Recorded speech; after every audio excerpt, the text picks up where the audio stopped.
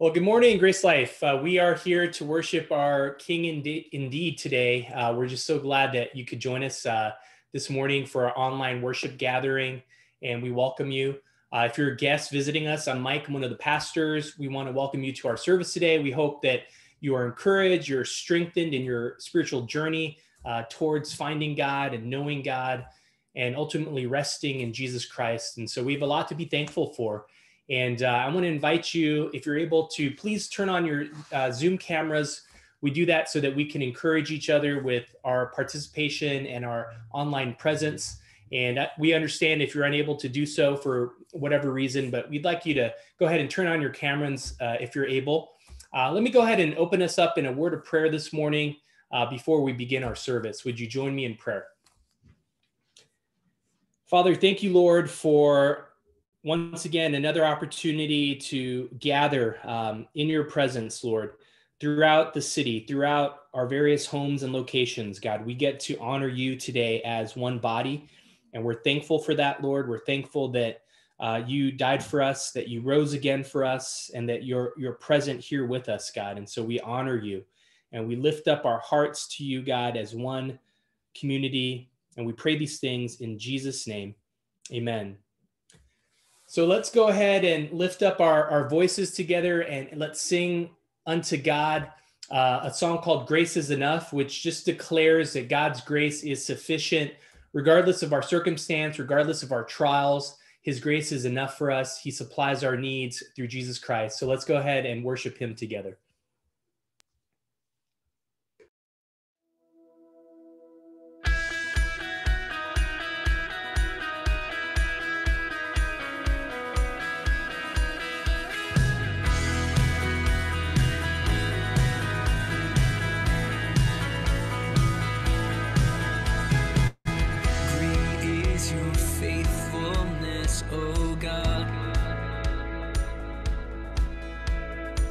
You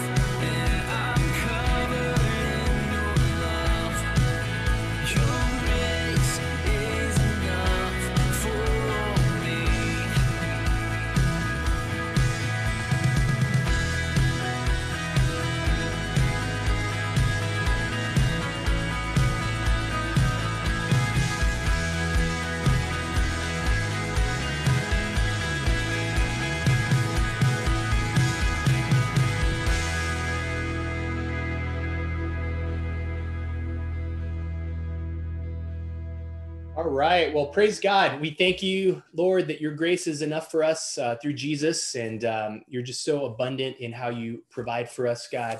And right now, we're going to read Psalm 46 as our responsive reading today. As that comes up on the screen, I want to encourage you to go ahead and read it out loud together with me.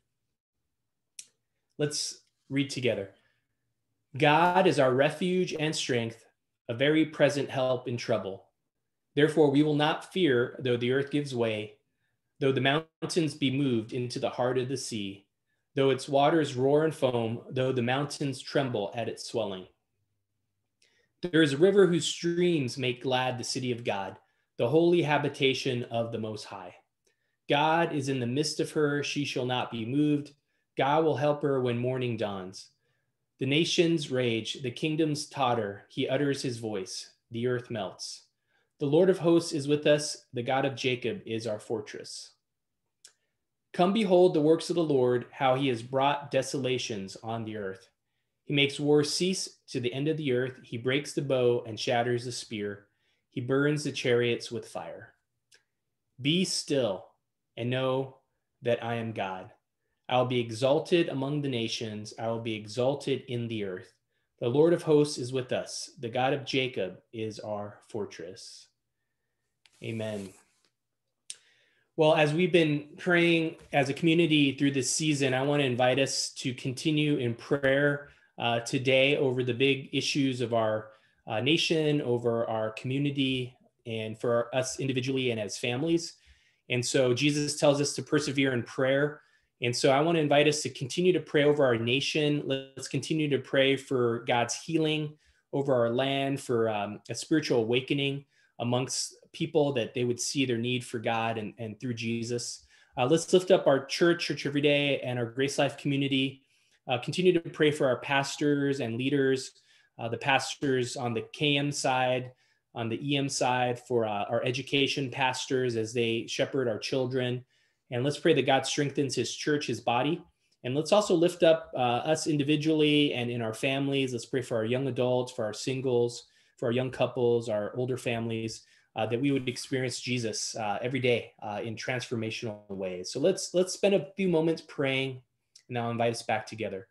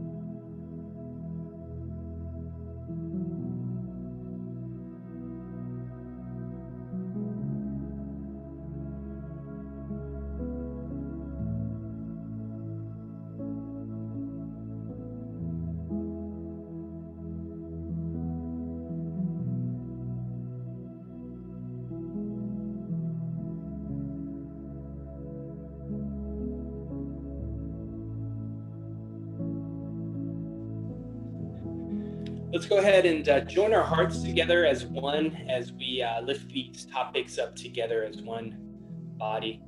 Father, thank you, Lord, for the nation we get to live in, Lord. We pray for its blessing. We pray for its spiritual awakening. We pray also for the pandemic, God, that you would just bring it to a swift end. You would bring healing. You would also just give wisdom to our leadership, God, whether it's in the national, state, or local levels. We want to lift up our church to you, all the pastors and elders. We want to lift up every member, that you would strengthen the body, that you would strengthen us to be a powerful light in the valley and throughout Los Angeles and beyond, that you would use us as a community of faith. We also pray for our young adults, for our singles, for our families and our children, that, Lord, every day we would experience Christ in fresh ways and new ways through his word and through prayer, and just through having our habits of heart transformed, God, that we would experience his life abundantly. We pray these things in Jesus' name. Amen.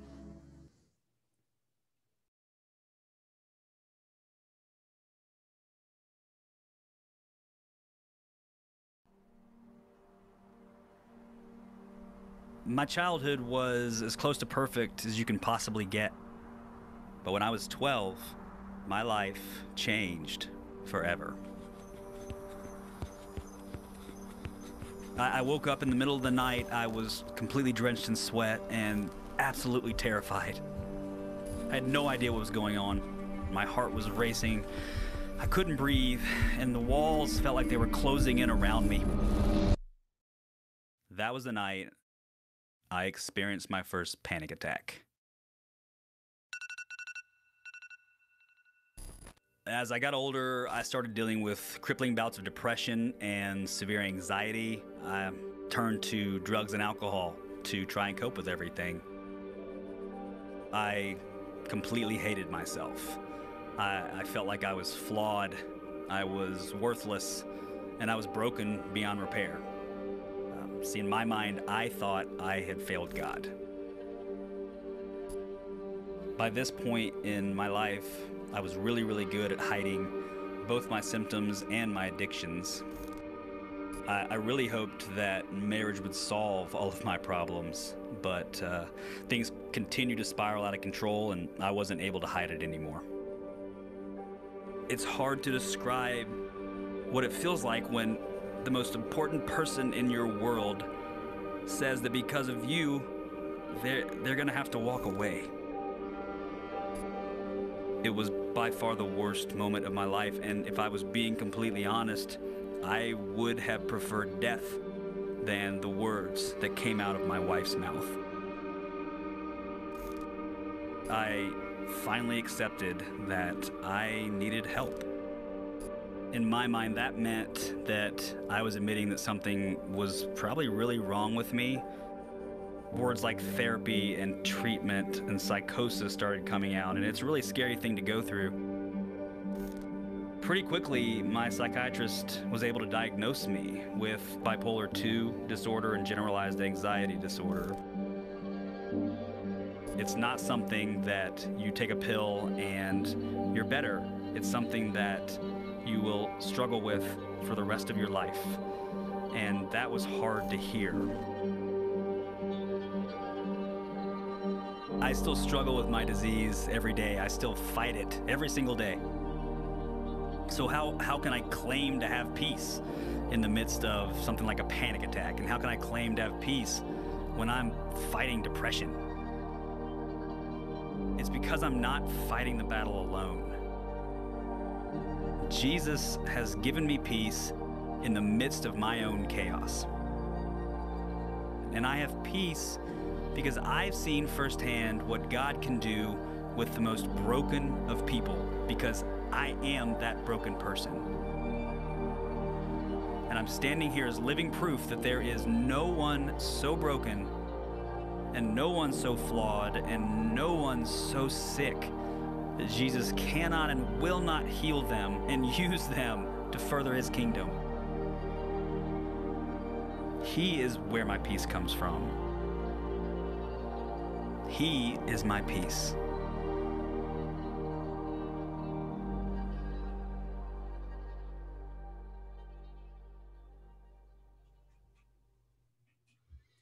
Good morning, everybody. For some, that's a very personal story, and many of us can relate to something like that. And believe it or not, we are at week 51 of our online service, meaning next week will be 52 weeks of being online in worship, and so a full year. And there are things that haven't not necessarily been addressed, whether it be by the Universal Church, whether it be as you as individuals.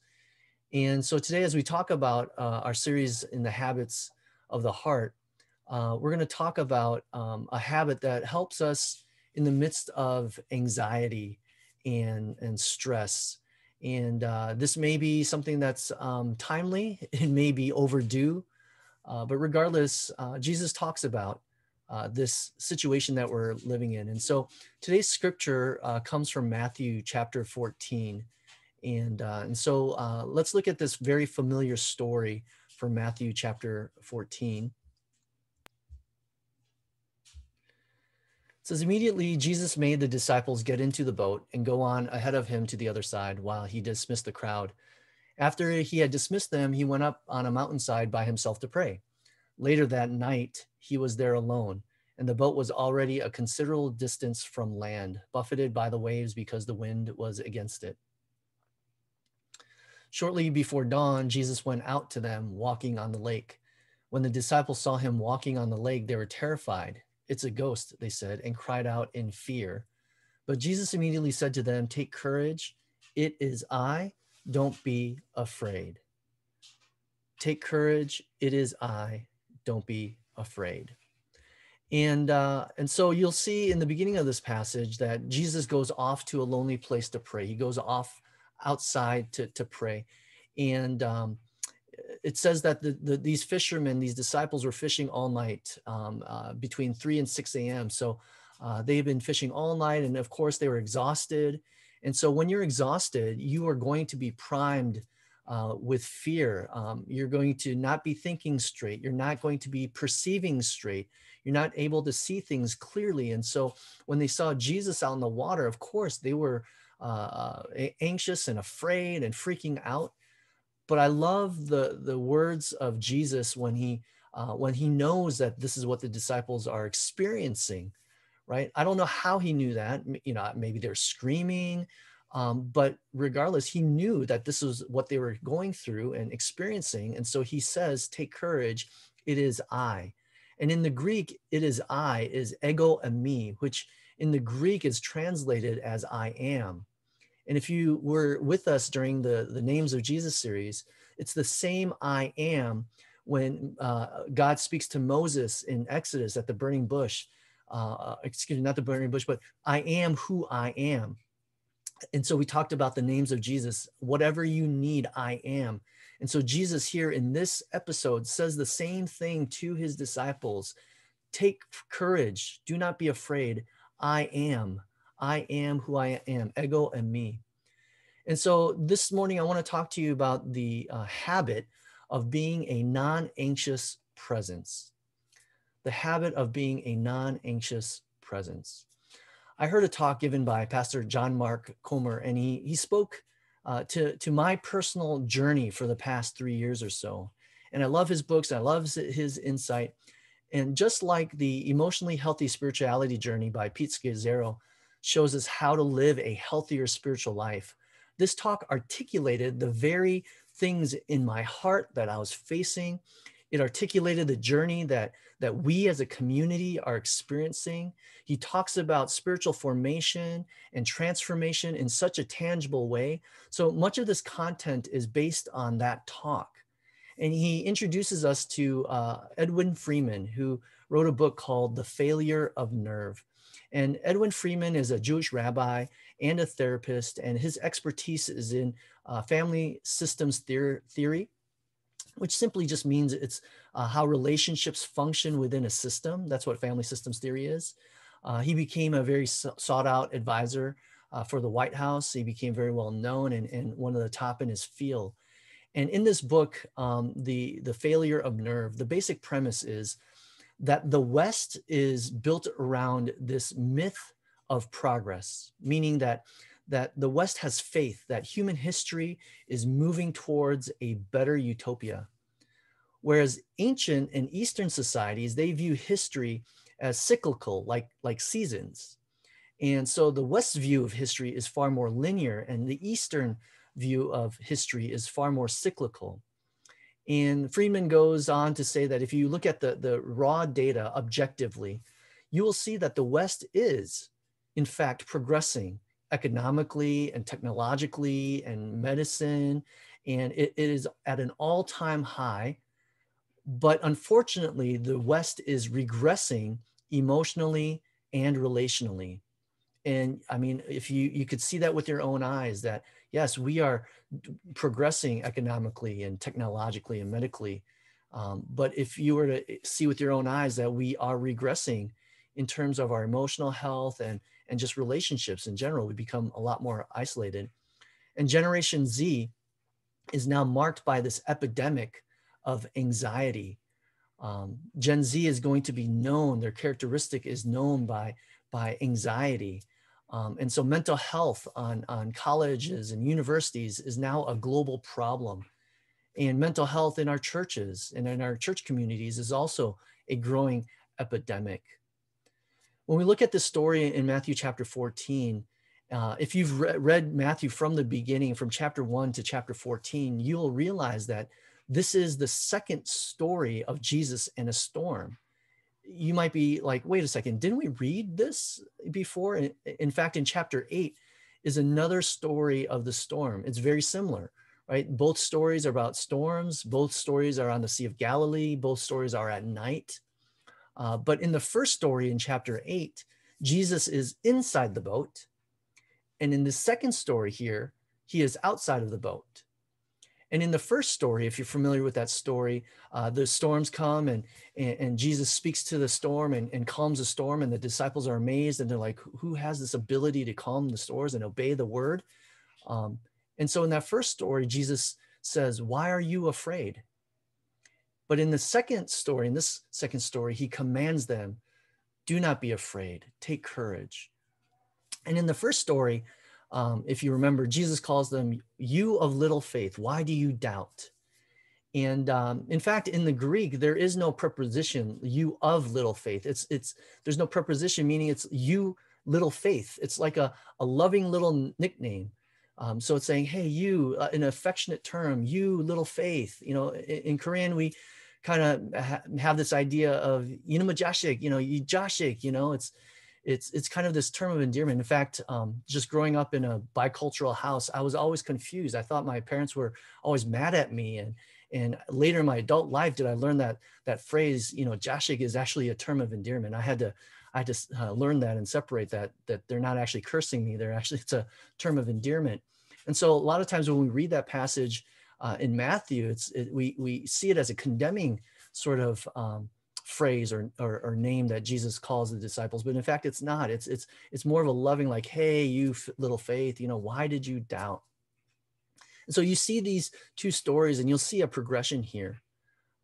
The first story, we see the lesson is that you just can't wake up in the morning and just be this non-anxious person, right? You can't say, you know what, today I'm just going to be a less nervous person today. It doesn't work. There's this progression that happens that Jesus starts with, why are you afraid? And it moves to don't be afraid. Comer says that, and I love what he says. He says that we have to become, through our apprenticeship to Jesus, the kind of people who are free of fear and are a non-anxious presence to others, to our spouses, to our parents, to our children, to our coworkers. I love the fact that he uses the phrase that through our apprenticeship to Jesus, that the kind of people we become are people who are free of fear, and we become a non-anxious presence. If that speaks to anybody, somebody say amen. So if we're being apprenticed with Jesus, how do we become that non-anxious presence? Well, in Friedman's book, he identifies a 5-step cycle of perpetuating anxiety. And it are these 5. It is reactivity, it is herding instinct, it is blame displacement, it is quick fix mentality, and a lack of well-differentiated leadership. Let me read that again. It's reactivity, it's herding instinct, blame displacement, quick fix mentality, and a lack of well-differentiated leadership. And so these are 5 components that perpetuate our cycle of anxiety. And so let me talk about reactivity first.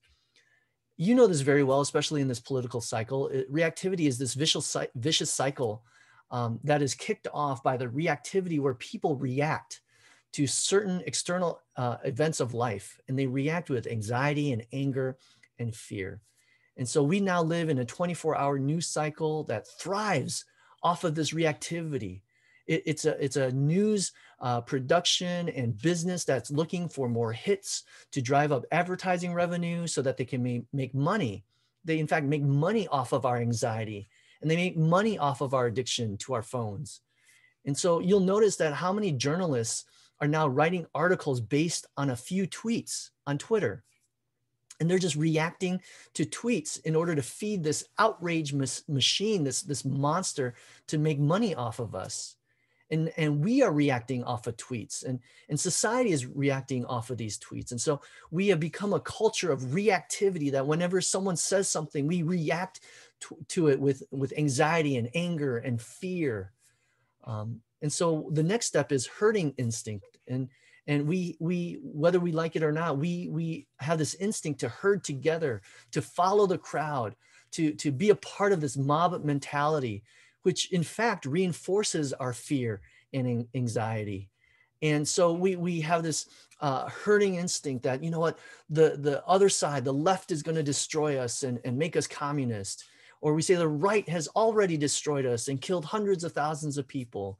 And so we become a part of this mob, we become a part of this herd. And so now we have to ask ourselves, how do you expect to escape anger and anxiety when we are part and following this mob of hate? These are just natural components that we're a part of, which next then leads to blame shifting or blame displacement. And so instead of searching for the underlying causes of this toxicity, we fall into being a victim or falling into victim status, and we blame the other, which in fact results in paralysis for us, that we're just so stuck in blaming others that it just prevents understanding, it prevents healing, it prevents reconciliation. You know, we'll blame others for the problems in our lives. We'll blame others for the problems in our world. It's my parents who screwed me over. It's my boss at work that is at fault. It's whatever. We'll just put the blame on someplace else. And then that moves into this desire to have a quick fix mentality. It's simply instant gratification. And because of technology, we are just now just drawn to a quick fix because of text messaging and DMs, direct messaging. And I'm scared personally because I see a lack of impulse control in our teenagers when it comes to messaging. And unfortunately, a lot of it is because they're in quarantine, they have restricted access to their friends, and so every little notification on their device, like I see them, they have to respond immediately. Like, remember the days when we had email and what was acceptable was a 24-hour turnaround response. And even before email, we had snail mail, like literal like letters. And what was acceptable was a 3 to 5 business day response. Right now, it's like, I texted you 5 seconds ago. How come you're not responding to me? Right? This is what our technology is causing us to crave and expect immediate responses. And because of this, it causes a low threshold of pain, which keeps us from what the writers of the Bible talks about, perseverance, which is endurance inspired by hope. I love that definition. Perseverance, which is inspired, which is endurance inspired by hope. And because of this quick fix, it makes us look for a silver bullet, this quick, easy fix for, in fact, a very long-term, complex, very difficult problems in our lives. And the emotional resilience of Generation Z, based on the scholarship and based on the research and the data, the emotional resilience of Gen Z is now at its lowest point in human history. And finally, number 5, there's this lack of well-differentiated leadership, of where there's a leader where he or she has clear boundaries of, this is me and that is you. See, because we are relational beings, it's just so natural that when we're upset, that if you're upset, then I become upset. And if someone else is unhappy, then we're unhappy. And when someone else is worried, then we're worried. And when someone smiles at you, we smile back. I mean, that's just how we're wired.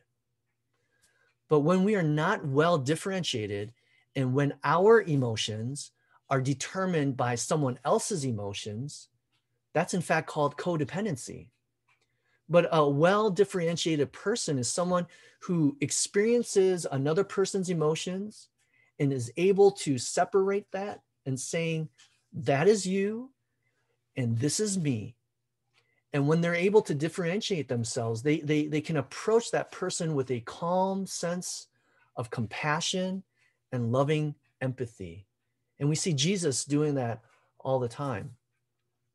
But Friedman says that in order to stop this cycle of anxiety, that we have to inject in this cycle what he calls a non-anxious presence. Someone who is at peace with God, who's at peace with himself, that is you and this is me. And so I'm here, I'm present, I'm not sucked into all of that anxiety or outrage. I'm here to offer a calm, non-anxious presence. And this is the kind of leader I want to be. And this is the kind of leader that this is what I want to pursue. And so this is a game changer for me personally in my spiritual formation, in my maturity. But you are also leaders. You are leaders in your home. You may be leaders in your workplace. And you may be experiencing that. And that's the only way to break this cycle, whether it be at home or at church or at work or even as a nation. Because we're seeing cancel culture just going totally out of control. The reactivity and the herding instinct of the left or the right and the blame shifting is out of control.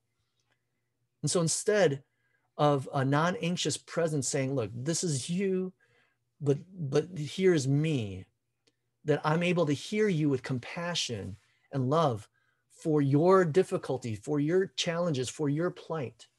Jesus was able to do that. I mean, do you see that in Jesus's life? He, in fact, wept with Mary and Martha. He had compassion on the sick and the ill, but he was not ruled by other people's anxiety. Just like the disciples were freaking out, and he was not ruled by their anxiety, but he was able to have compassion, and he was able to offer a non-anxious presence and say, don't be afraid, take courage. Well, that sounds easier said than done, right? I wish I could say, all right then, I'll just become a non-anxious presence from now on. You know, I wish it was that simple. But in fact, Jesus had some habits that allowed him to be this non-anxious presence. And the habits that come from Jesus, we have a slide, are these 5 things that we see in his life. And the habits of Jesus is slowing down, Sabbath rest, koinonia, or we understand it as community or fellowship, contemplative prayer, and freedom. These are the habits of Jesus: slowing down, Sabbath rest, koinonia or community, contemplative prayer, and freedom. I love Pete Scazzaro, who we study a lot through emotionally healthy spirituality, and he talks about a slow down spirituality, right? You'll notice that in the Gospels that Jesus was rarely ever in a hurry. He was never frantic. He was never freaking out, even though there are a lot of things around him that was worthy of freaking out. Dallas Willard says that Jesus's pace of life is clearly much slower than our own. And I want you to think of how many stories in the Gospels that are actual interruptions into what Jesus was doing. But then do you see how Jesus responds? He's not frantic. He's not hurried. C.S. Lewis said something to the effect of like, how you respond to interruptions is who you really are. And man, that is quite sobering, right? How we respond to interruptions is who, and if I were to look at my life and how I respond to interruptions, man, I don't do interruptions that well. But there's something about Jesus's soul where there was enough space in his life, and there was a pace in his life where he would navigate through the world, even though he was so very busy, where he was open to interruptions, whereas often I am not very open to interruptions. I have my agenda, I have my plan, and I've got to move forward. But somehow Jesus was able to navigate enough space and enough pace in his life where he was open to the interruptions, even divine interruptions from the Father of what he wanted to do in Jesus's life. There's a Japanese theologian who wrote 3 Mile an Hour God. And he says that God walks slowly because he is love. If he is not love, he would have gone much faster. Love has a speed. It has an inner speed. It is a spiritual speed. It is a different kind of speed from the technological speed to which we are used to. And that leads us to the second habit is Sabbath rest. Sabbath rest. You'll notice in Jesus that there is a rhythm of retreat and return. Retreat and return. He goes away to spend some time in solitude and by himself, and then he returns to his busy life. And so there's this oscillation, this rhythm of retreating and tending to his soul, and then returning to do all his work and teaching and healing and doing the stuff. Do we have that kind of rhythm in our lives, or is it just simply just work, work, work, work, work? Even in this passage and in Luke chapter 5, it says that Jesus often withdrew to lonely places to pray. Can that be said of us, that we withdraw and then go back to work? We withdraw and go back to work. It seems that the more demand that Jesus was on or having, the more he seemed to sneak away to pray and tend to his soul. The more demanding his agenda and his itinerary was, the more he went away to seek God and to pray and tend to his soul. And so for those of us in any form of leadership in the home, leadership at work, leadership at church, we naturally feel that we have to do more, we have to be more busy, and we have to be more available, and we have to just be frantic in our work. We have to show people that we're so busy. But what if the truth was that it's actually reversed? That the more responsible we are for things and the more influential you are, the more you actually need to rest and tend to your soul. Unfortunately, we've been hearing of so many church leaders, very significant church leaders and apologists, falling into sexual sin. And if you look at their crazy busy itineraries, they're traveling and speaking all over the country, all over the world at conferences. And maybe, I don't know their lives, but maybe there's just very little attention to their souls and experiencing true rest in God because they were so busy. And maybe Jesus was just showing us his habits of how we actually need to live and what the consequences are if we don't live that way. At the very least, we're going to have nervous breakdowns and significant mental illnesses. In basketball, there is a very controversial phenomenon called load management. Load management. And the basic idea is that the more important a player is to the team, the less they are able to play. I know, it's crazy, right? Load management, like the more important the player is to the team, the less they're able to play. See, because the controversy is that you pay tons of money, hundreds of dollars to go to a game. And well, before COVID, when we could actually go to games, but you pay lots of money to go to a game and the star player is just sitting on the bench, resting his body. What is that?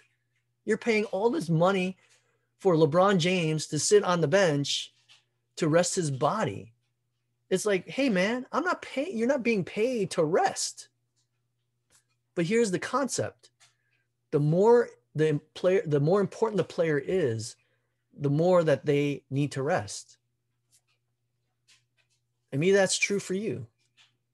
Maybe you need life-giving renewal, whatever that looks like for you. The more busy you are, the more renewal you need in your life. And recently I found that skiing to be a recreational activity that renews me. For 30, 40 years, I had no idea of what activities or what things can replenish me and renew me. And I just recently, within maybe not until 3 years ago, that skiing is something that renews me. You need to find that activity. For some, maybe it's golfing, or maybe it's going to the beach, or surfing. Maybe it's hiking, or maybe it's driving on a trip, drawing, or playing music. You need to find that thing that replenishes you, that gives you a rest. Gordon MacDonald, in his book Ordering Your Private World, says Jesus knew his limits well. Strange as it may seem, he knew what we conveniently forget, that time must be properly budgeted for the gathering of inner strength. That time must be properly budgeted for the gathering of inner strength. and resolve in order to compensate one's weaknesses when spiritual warfare begins. In other words, how well we rest will determine how well we work. And it'll determine how victorious we are against the enemy. Because when we're tired, when we're exhausted, we are so vulnerable to the enemy and to temptation.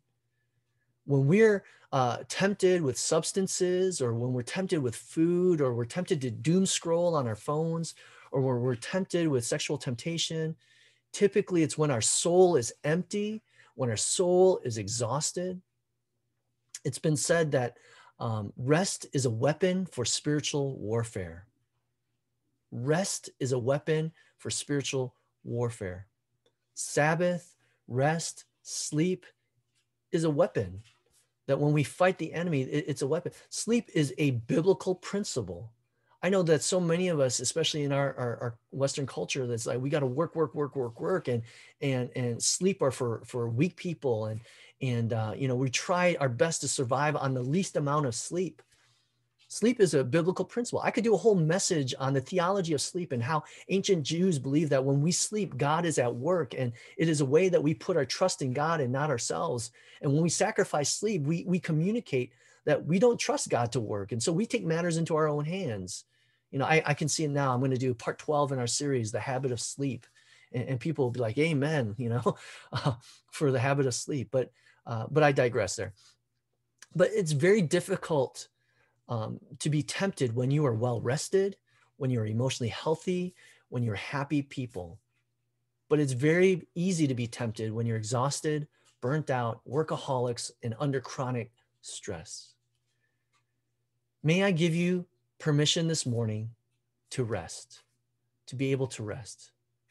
You have permission to rest, that you are not condemned and you are not judged on how busy and how frantic you are. You have permission to rest. Next, I want to talk about koinonia, or many of us know it as fellowship or community. But this koinonia is this idea of this deep soul kind of friendship, this kindred spirit type of friendship. And unfortunately, the reality of our generation and Gen Z and millennials is that we are lacking that kind of friendship. Jesus had that type of deep soul friendship with Peter, James, and John. He had that koinonia. And we are built and wired to have this deep need for koinonia, especially when in partnership for the kingdom of God. And that's why life pods are been so helpful for so many. It's because it's fulfilling that idea that in my soul, I have this need for connection, for someone to hear my heart, to someone to know my heart, to be able to receive someone's heart, to be able to come around and experience this deep soul connection through the center of Jesus Christ. And so that's a habit that Jesus had. Another habit that Jesus had, as we kind of move quickly, is that contemplative prayer. That word contemplative prayer, that phrase, that idea, people, unfortunately, they kind of have a mixed reaction to this idea, depending on how you grew up in church. We have kind of adverse kind of reaction to contemplative prayer, especially if you grew up in a charismatic background. The introverts in the room are like, yes, contemplative prayer. Whereas the extroverts, who are like committed to mission and evangelism and service, they're typically allergic to this idea of contemplative prayer, because there's a world that is dying out there and that needs to be saved. We don't have time for contemplative prayer. We got to save the world. Well, you do have to wrestle with the idea that Jesus often withdrew to quiet places to be alone and to pray. Now, scripture doesn't tell us what kind of prayer it was. But if you grew up in Korea in a large church, there was no such thing as contemplative prayer, right? It was Juya 3 times, Juya, Juya, just screaming your heart out, and that's how I grew up. There was no silence in prayer. It was move your mouth as fast as you can for 30 minutes nonstop, crying out to God, telling God everything in your heart, and just going crazy and just, going buck wild crazy in your prayer. There's no such thing as contemplative prayer in my background or history. But when Jesus says in John 15 to abide in me, I take that as resting in God's love, in the Father's love. And And so there's a type of prayer that feels like work. And that's good, and it's needed. We need to intercede, and we need to travail after God and pursue God.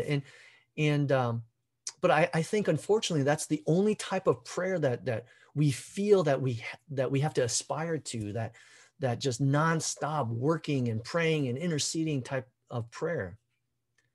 And the irony is that when we're tired and when we're exhausted and we're burnt out, we definitely feel like we need to pray more. But our understanding of prayer just sounds like so much work. And so I would suspect that that's why maybe we're reluctant to pray on Saturday mornings, because we have this image that, oh man, I know I got to pray, but it's just so much work to pray. And maybe it's because our understanding of prayer is work, but it's not abiding in God. It's not resting in his presence. It's not listening to his voice. It's not hearing his heart. It's not being covered and overwhelmed by his unconditional, unstopping love for us. That we have this idea that prayer is just work, work, work, work, work. I love someone who said that prayer is relaxing in God's goodness. Prayer is relaxing in God's goodness. See, the ancient mystics, they've said the opposite of contemplation is not action, but reaction. That the opposite of contemplation is reaction, or being reactive. And if you think about it, much of leadership is reactive. It's not contemplative, right? In leadership, what we do is we react to others. We react to criticisms. We react to complaints. We react to the tyranny of urgence. We react to all the emails in our inbox. Leadership is unfortunately, a lot of it is reaction. But true leadership that Jesus demonstrated is pausing, it's resting, it's hearing from God for a sense of direction, and then stepping back into the world in action and activity. And finally, the last habit I want to talk about is freedom. And we're free. The freedom that we feel is the freedom on an emotional level for this need that our lives have to go a certain direction, or our life has to go a certain way for us to be happy and to be at peace. I mean, let's be honest, right? We have a plan for our own lives, and we can be happy and we can be at peace if it goes the way that we want it to do. But freedom is this idea that we can let go, that our lives need to go a certain way for us to be happy and to be at peace. It's this idea of yieldedness, that the simple idea that whatever God gives us, that we're okay. That we're not emotional stoics, that yes, we allow the emotional, negative emotions to go through us and we feel them, but our sense of joy, our sense of peace is not dependent on my life needs to go this way. So that our joy and peace doesn't come from external things, but it comes from Christ, who is in us, who gives us a peace that surpasses understanding. That Jesus is our anchor. And so when Jesus says, do not be afraid or do not fear, he's not saying that bad things won't happen to you. Because look at Jesus's life. Look at what happens to him. He goes to the cross. But what he is saying is that even in death, even in all the worst circumstances, even at the cross, do not be afraid. For I have conquered death. I have conquered the worst of the worst. I have conquered the worst that can ever happen. So you don't need to be afraid. Can a brother get an amen? And so there are two ways that we can deal with anxiety. Number one, which is the most common route, is that we can do our best to fix every problem that we have and fix all of the problems that we have so that we'll have nothing to worry about, nothing to be anxious about. Right? Good luck with that one. Right? For those of us who choose that route, we're just chasing after the wind, and life becomes this endless game of whack-a-mole, right? Here's a problem, I fix it. Here's another problem, and we're just chasing all these problems and we're trying to fix it. That's one way to deal with it.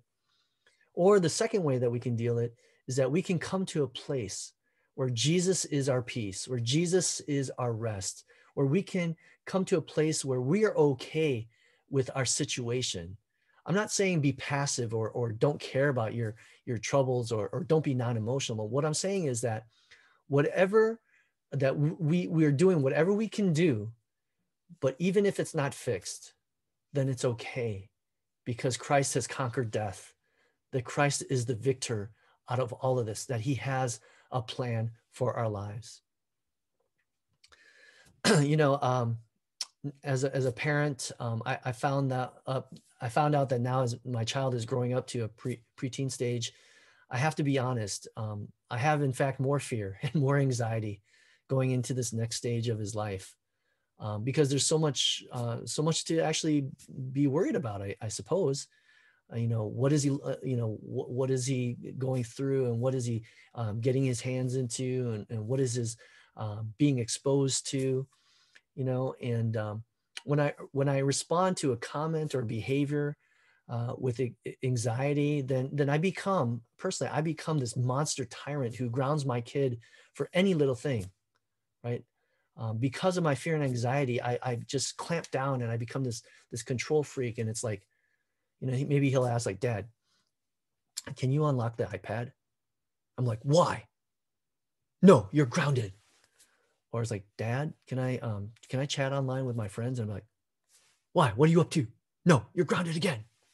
Right. And so that's no way I want to live. And that's not the way that we want to live. Being a non-anxious presence doesn't mean I'm going to chill out, but it means that I'm going to be fully present, being free and present to you. A recent survey said that there's only 15% of our lives that we can actually control. Think about that. There's only 15% of our lives that we are actually under our control. And if you hear a statistic like that should give you some freedom. Because unfortunately, we feel like we can control 80% of our lives. And because only 10% is under control, that we have a 70% gap that we have to try to fix and stress out about. But that's not the reality. That there's only 15% that we can control, and the rest is out of our control. And if we can accept that reality and trust the Lord that he watches over us, then we can experience freedom for our souls. This message is really personal for me, because I've struggled with anxiety my entire life. And I can't say that I am naturally a non-anxious presence. A non-anxious presence doesn't mean that we're never going to be afraid. In fact, fear is not a bad thing. It's a signal from your body that something is a threat, right? If there's a bird that's flying at your head and you flinch, right? That's your body doing what it's supposed to do. It's not because you're an immature man. That's normal. And so being a non-anxious presence doesn't mean that you're not afraid anymore. It means that you fear God. And because you fear God, that brings peace to everything. They say that inner healing is the removal of anxiety and fear of what you cannot control. The inner healing is the removal of anxiety and fear of what you cannot control. That I'm okay when life is not okay. And we don't have to be scared of death, because Jesus has overcome death, and we don't have to be afraid of death. And so that is the invitation from Jesus to you. And for some of you, this journey will be a lot easier, but if you're like me, this will be a lifelong journey of surrendering to God, to developing a rhythm of withdrawal and return, withdrawal and return. And so my prayer is that may God set you free from this vicious cycle of anxiety as we navigate through the rest of 2021. May you see the importance and value of rest and Sabbath, of creating margin for your lives to tend to your soul. And may God make you a non-anxious presence before him. So let's pray together.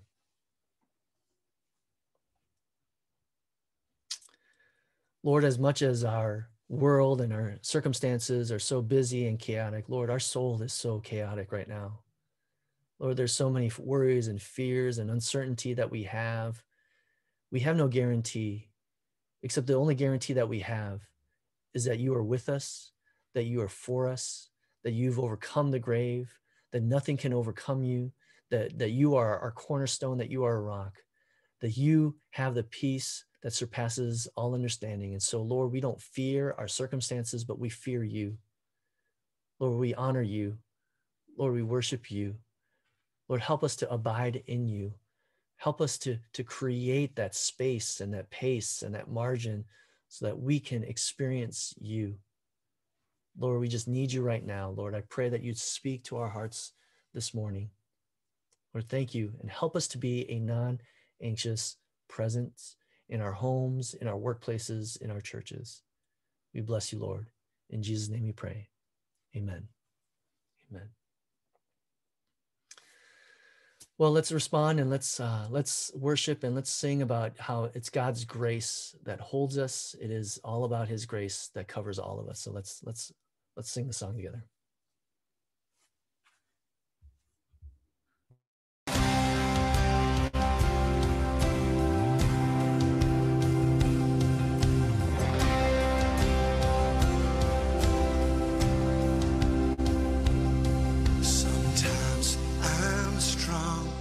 Sometimes I'm weak, sometimes I fall in my wandering, but through it all, there's just one thing more precious than the air I breathe.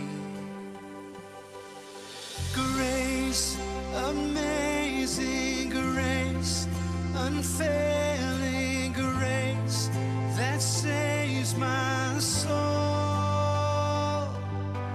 Grace, unending grace, unrelenting grace that won't let go.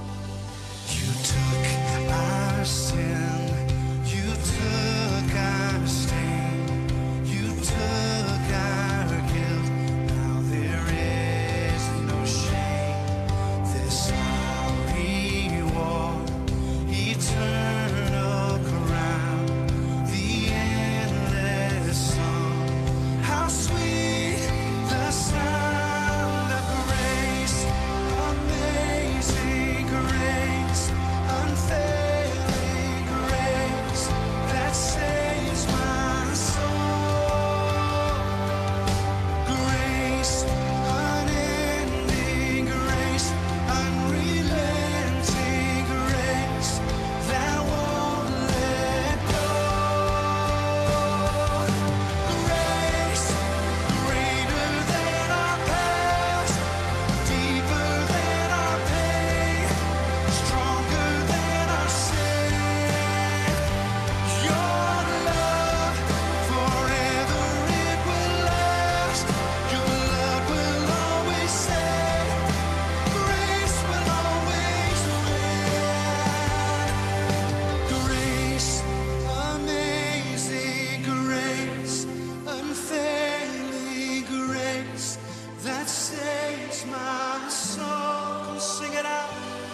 Sing grace, unending grace, unrelenting grace that won't let go.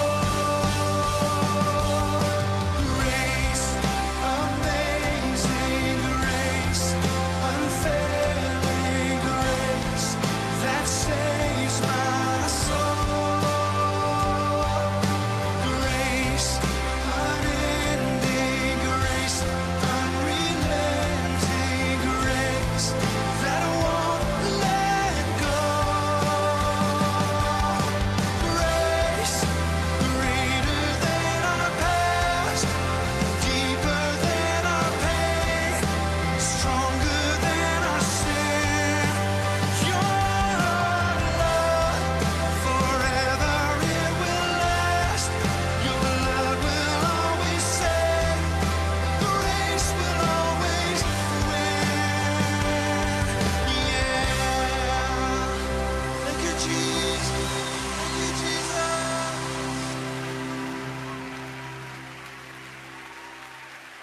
Well, amen, amen, and thank you, Pastor Eugene, for that great challenge and reminder to find our rest in Jesus. I'm looking forward to your sermon on the habit of sleep. I'm looking forward to that one. That's going to be a good one. But in response to God's goodness and his blessing, Let's turn now to our time of offering. And, resting and trusting in God, a lot of that involves our finances. And I've personally found that when we give, when we surrender in our giving to the Lord, it's just a real practical way to sort of just trust the Lord to take care of us and at the same time advance his kingdom. So let's go ahead and let's give unto God. We've set up a few ways for you to do that online through our website, gracelife.com/give. You can text to 84321, or you can also give through our Church Center app as well. So go ahead and let's go ahead and give unto the Lord this morning. And I'll bring us back together in a moment and we'll pray together.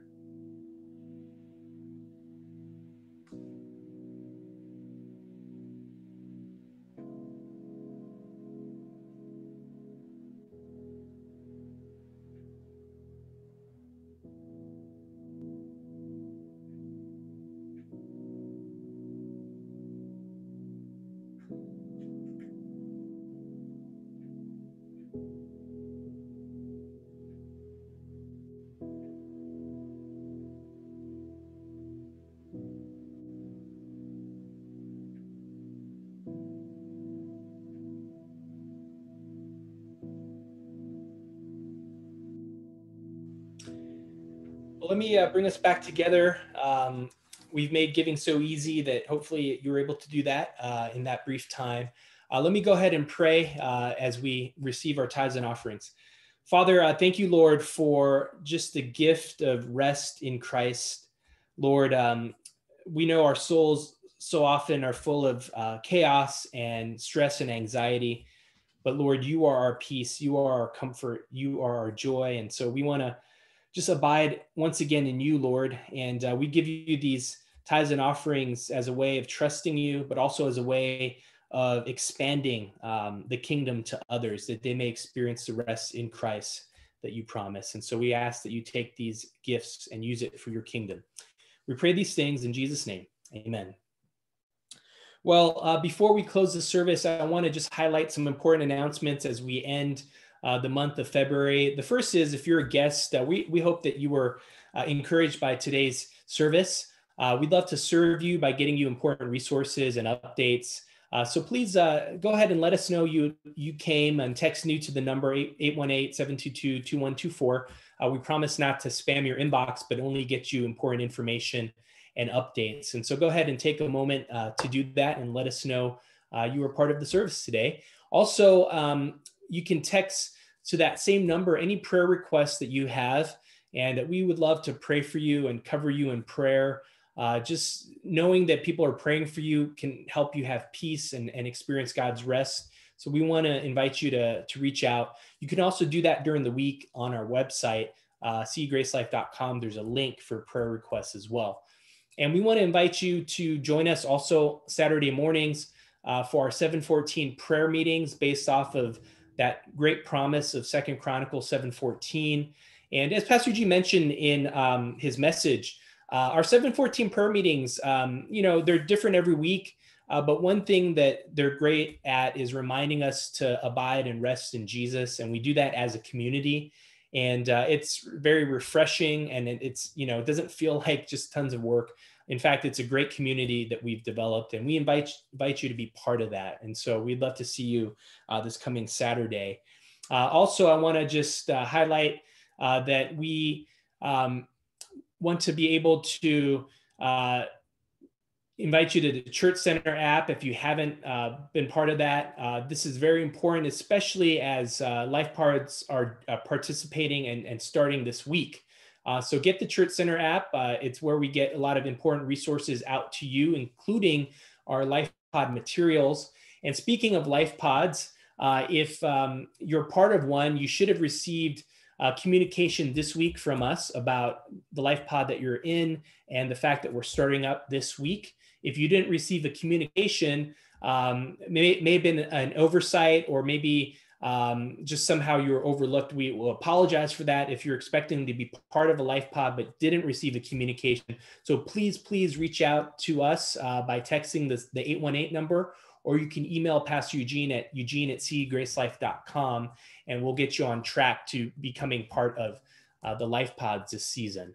And lastly, as we approach the tax deadline for 2020, if you'd like to receive a receipt for claiming your deductions from giving, just email finance@cgracelife.com and we'll be happy to get that to you. So let me go ahead and pass it back over to Pastor Eugene for the closing benediction.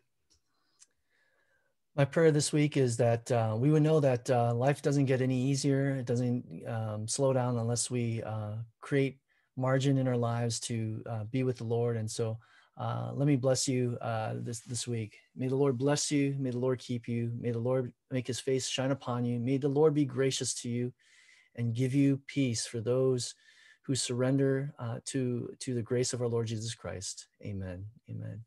God bless you guys. Have a great Sabbath today and just enjoy this week. And want to encourage you to stick around and catch up and say hello. Otherwise, have a great Sunday and we'll have a great week. We'll see you again.